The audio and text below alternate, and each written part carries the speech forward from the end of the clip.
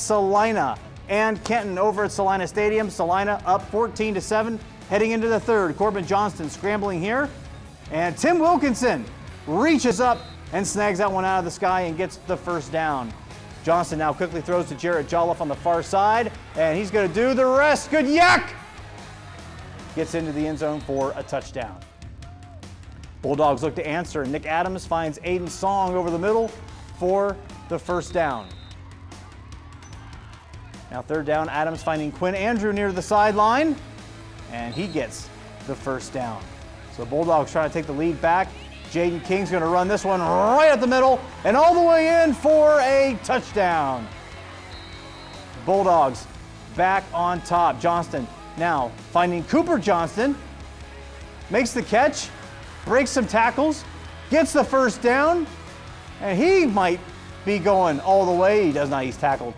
Brought down there. Now Johnston looking for the open man. Preston Collins making the catch right there for the first down. Celina with the 1-point victory tonight, 21-20 over Kenton. Celina picking up their first win of the season as they had to take on Elida. Kenton falling to 0-4 this season.